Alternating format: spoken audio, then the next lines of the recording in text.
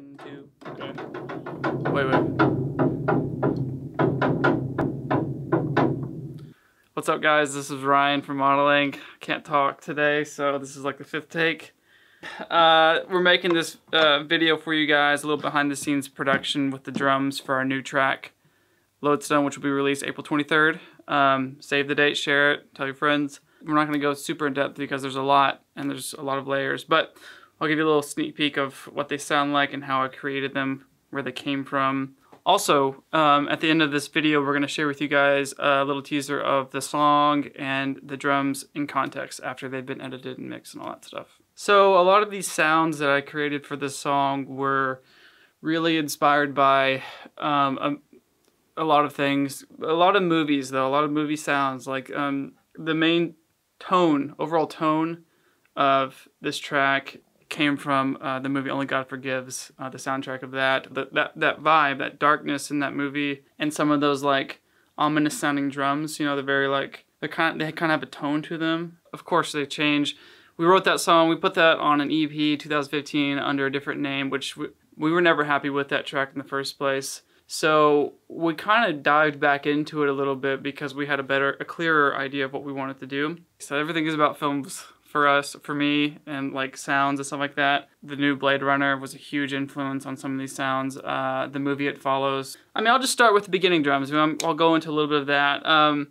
What I used is everything you see right here. Dave Smith Tempest analog drum machine, a Moog Sub 37 CV. And then I actually used some of the samples on this Roland SPD SX. Layering is a big thing I did in this track. You know, nothing ever sounded good going into the DAW, you know, by itself. I had to do so much layering and layering and layering. I probably did too much, honestly. I actually don't remember a lot of the things that I did because whenever I start working, I get in this flow and I just keep going. I keep hearing things in my head and I keep inserting things until it sounds right. I like to add things and then take away later. That's how I work. So the big kick at the beginning of the song and throughout the first half is made of multiple layers, okay? So, for example, great.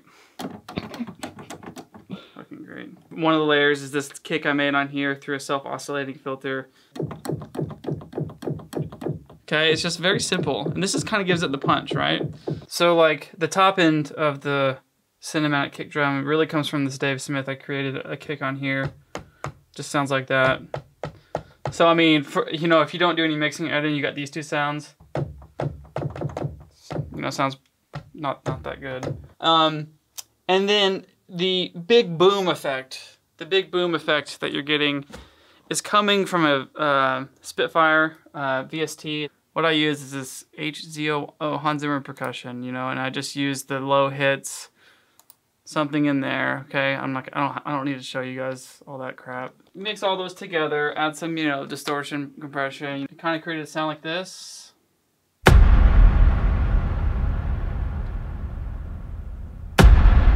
Okay, and there's also some like top end noise I added. I just made some noise on here.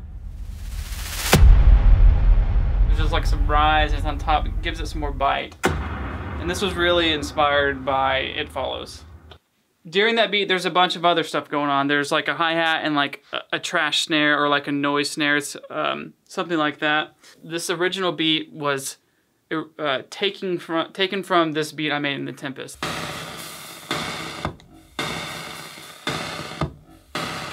I mean, so, you know, it doesn't sound very good, but this is what we used for live performances for this song. We used to play this and I would play this literal beat. Yeah, I just took that idea and I just tried to enhance that sound. So I took the hi-hats out of that and I made them on here. This is, and what I did was I just basically messed with the decay of the amp throughout the song to get what I wanted. Yeah, you guys get the point. I also layered it with this original beat. Like, there's a lot of the original beat. You guys hear that? Shh. That right there? I layered it with this. Okay, because I like the little top and sizzle that it gave it. The snare actually came from here. I actually took the snare from this beat. I'll mute it actually. Single it out. Okay, so I actually took this and I recorded it and then I messed with it, edited it. It's in C. I made sure it was in the tuning of the song. Same with the kicks. So now I'm gonna show you what these all kind of sound in context. This took so long to get it to sound right. So much editing, so much mixing, so much layering, so many plugins, so much processing. None of this, you can't just throw this stuff in there and it sound good. But yeah, it just took me a long time to get something that I liked, and this is what it sounds like.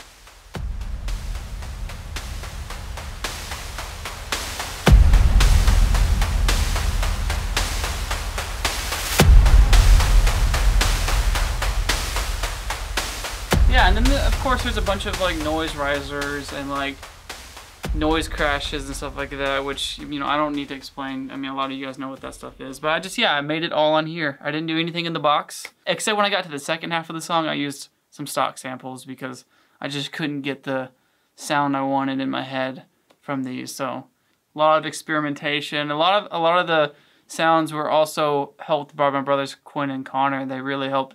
You know, if I couldn't figure out what I wanted, I would ask them. One last thing. This is an added percussive element that we kind of did a little last minute. I was hearing it in my head whenever we would play the song live, and I think it came from the Terminator soundtrack. Actually, I know it did. It definitely did. It 100% did.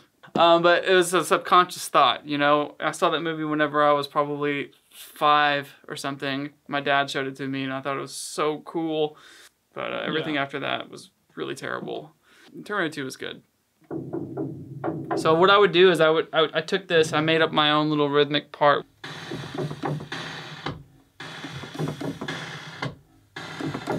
I would just do that and then use the filter to build excitement.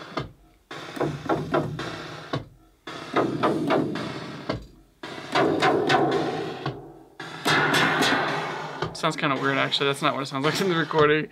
There's probably a bunch of crap I left out too, but it's okay. Those are effects. There's a lot of effects. So now we're going to share with you a clip of Lodestone with all the drums I just talked about in context with the music. You know, after it's been edited, mixed, mastered. It took a long time to get these to sound the way that we wanted them to sound. But yeah, at the end of that whole process, I'm really happy with how they turned out. But thank you so much for pre-saving our song Lodestone.